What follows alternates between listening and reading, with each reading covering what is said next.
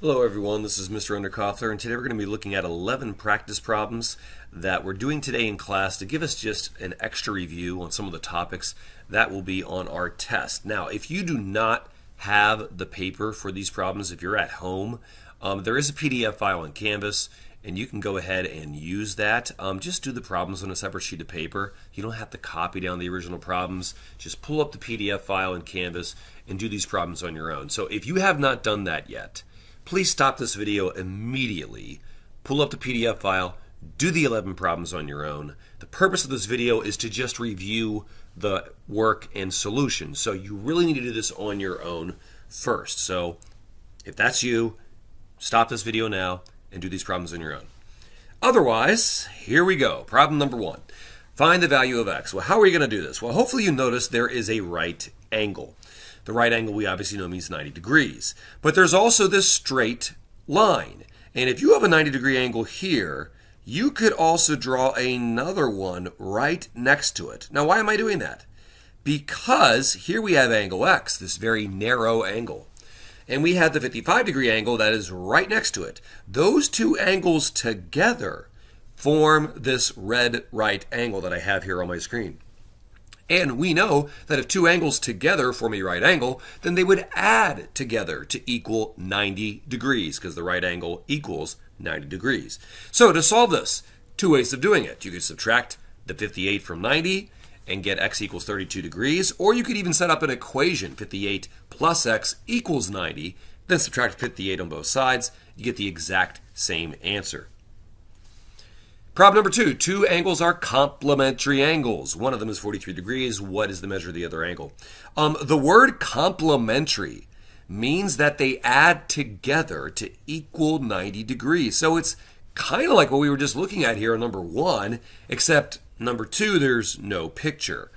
But it's still the same idea. They add up to equal 90. So two ways of doing the work. You can subtract from 90 and get 47 degrees, or you can set up an equation. 43 plus the other angle, call it x if you want, equals 90. Subtract on both sides, same exact answer. Problem number 3, which angle is complementary? Here's this word again, to angle 1. All right, we just got done saying complementary angles means that they add up to be 90. Well, how are we going to see what angle goes with angle 1 to be complementary angles?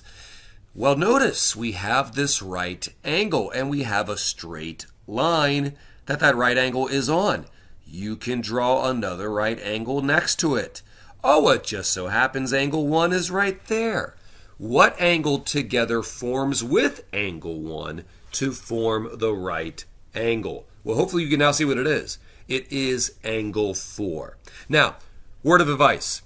On the test, you do not want to get complementary angles mixed up with some other types of angles that also start with C. We've talked about the word congruent. Congruent means same measure. Angle 1 is actually congruent to angle 2. It's also congruent to angle 5 for different reasons. Angle 1 and 2 are vertical angles. Angle 1 and 5 are alternate exterior angles. So you definitely need to make sure you know your vocabulary words and do not get them mixed up. There's another word that starts with a C called corresponding angles, which are not the same as complementary angles. So make sure you know your vocabulary for the test. All right, problem number 4 almost looks like number 2. In fact, it's almost identical, except for one very important key word. Supplementary angles. Okay, these are not the kind that add up to be 90. These are the kind that add up to be 180 degrees. So instead of subtracting from 90, like we did on number 2, we're going to subtract from 180 because that's what supplementaries do. Angles do. They add together to equal 180. So subtract from 180 and you get 137 degrees. Or again, you can set up an equation. 43 plus the other angle, call it x, equals 180. Subtract by 43 on both sides, and you will get the exact same answer. Problem number 5, use the diagram at the right. Given line M, that's right, the M and the N. If you look on the diagram here, you can see they are the ways that we label the lines.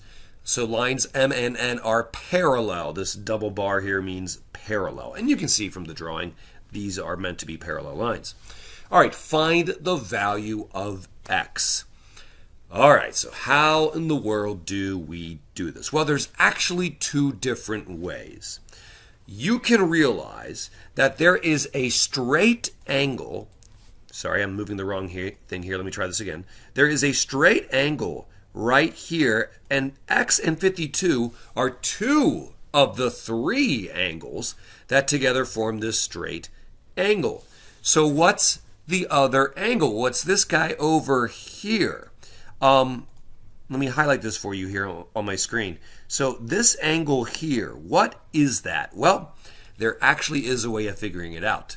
It just so happens that the 99 degree angle here and the 90 is the same, forgive me, the 99 degree angle here is congruent to this angle here. Why? Because they're alternate interior angles. And so now we have three different angles that together form a straight angle. We have the 52 degrees, we have the x degrees, and the 99 degrees. The three of them together form a straight angle. We know a straight angle means 180 degrees. So what you can do is you can add the two angles whose measures you know, 99 and 52. That would give you 151. Then you can subtract that from 180. Where's the 180 coming from? That's the straight angle. And that's going to give you 29 degrees. You also could set up an equation. You could say 99 plus 52 plus x equals 180. And then 99 and 52 give you 151, subtract it from both sides. Very similar to the equations I was showing you on the other slide. So if you did this problem using an equation, that's totally fine. By the way, there is another way of doing this problem. Let me erase the highlights here. The other way of thinking of this problem is realizing that there is a triangle that is formed inside of these parallel lines with the two transversals. And so if you can find out what the angle is here, then you can find out what x is. Well, it just so happens that the angle that I have here in green is 52 degrees. Now, how do I know that? Because the angle here that I already labeled as 52 degrees is an alternate interior angle with the other one right here in this corner. So, alternate interior angles, they are helpful no matter which way you solve this problem. And then your work would be the exact same that I'm already showing here. Add the two angles you know, subtract from 180 because the three angles of a triangle always add up to equal 180 degrees. So either way you look at it, this is the kind of work you're going to do, and you're going to get 29 degrees for the measure of x. Problem number 6 and 7, you're going to use the diagram on the left. Now, number 6 says write an equation that could be solved for x using the 78 degree angle. All right, so how are we going to do this? Well, we know that the 78 degree angle, an acute angle over here, and right next to it is this obtuse looking angle, which is called 9x plus 3. That's the angle that has the x. So we have to use the 9x plus 3.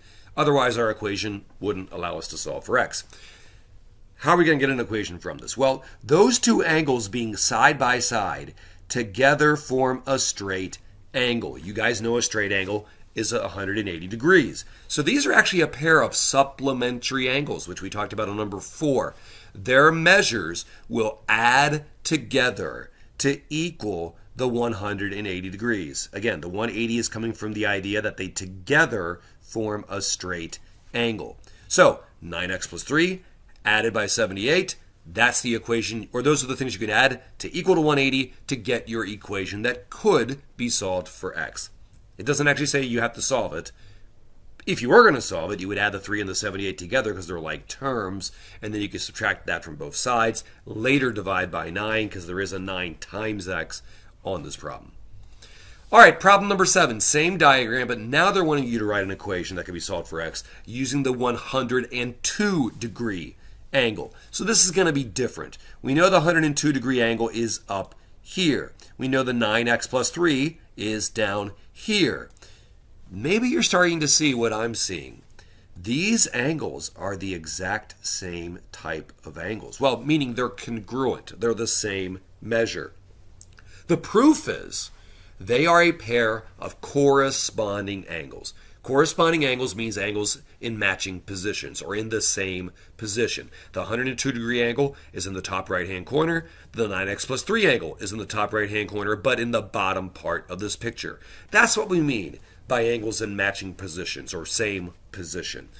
That's what makes them corresponding angles. And since corresponding angles are congruent, you can just set these two angles equal to each other. You're not going to add them together equal to 180 like we did on the last one, because the last one, two angles made a straight angle, but that's not the case here. These two angles are congruent. So 9x plus 3 equals 102. That's the equation that you could set up. If you were going to solve this, and I'm not saying you have to, you would do inverse operations, get rid of the adding by 3 by subtracting by 3. Later you would divide by 9, because that's the inverse of multiplying by 9. All right, problem number 8 and number 9. I gave them on purpose side by side because I want you to make sure that you do not get the rules for angles of a triangle mixed up with the rules for sides of a triangle. It's a completely different set of rules. For the angles of a triangle, we know they add up to equal 180 degrees. Now, they're giving you the measure of two angles that are each 33 degrees. So one of them is 33 and the other is also 33. To get the measure of the third angle, we can add the two angles that we know, 33 and 33, which gives us 66, and then subtract that from 180. Where's the 180 coming from? Three angles of a triangle always add up to equal 180. Always. That's the major rule for angles of a triangle. Subtract from 180, you will get 114 degrees, which would be choice C. The other way of showing your work is you could just set up an equation. First angle, 33. Plus second angle, 33. Plus third angle, we don't know what that is, call it x, equals 180 degrees. The like terms are the two numbers with no variables. They add up to be 66. Subtract on both sides. It's the same kind of math we were doing on the left, just in an equation style of showing the work. Now, for number 9, two sides of a triangle are 10 feet and 35 feet. Which of the following could be the length of the third side? All right, this has nothing to do with 180 degrees. Nothing, because this is not angles. This is sides. And the rule for sides of a triangle is that any two sides of the triangle should be able to add together to be greater than the length of the other side that you didn't use yet. So we can actually set up the triangle inequality theorem in multiple ways to check out and to find out what the third side is allowed to be. So let's take the two numbers we're given, 10 and 35. We know they should add together to be greater than the third side. Well, what is the third side? Oh, that's right, we don't know. Pick a variable, call it n or x. I think your guided notes call it n. Here I'm calling it x. I don't care what letter you pick. Pick a letter. 35 plus 10 we know is 45. Now if 45 is greater than x, that really means x is less than 45. Remember how we normally put the variable on the left side, so we flip everything around, including the inequality symbol with it. So we know x is less than 45. It can't be 45 or more. It's got to be less than 45. But that's just one way of setting up the triangle inequality. We also, instead of doing 10 plus 35, could say 10 plus x has to be greater than, well, the other side we haven't used, 35. From here, to solve for x, you have to do inverse operations. The inverse of adding is subtracting. Do that on both sides, and you will get x is greater than 25. There is actually a third way you could set it up. You could say 35 plus x is greater than 10, but that's kind of silly because 35 is already greater than 10. So the only way that couldn't work is if x was negative, which is impossible for sides of a triangle. So we're not going to even bother writing that third way down. It's a waste of your time. These right here will give you the limits. We know x has to be less than 45.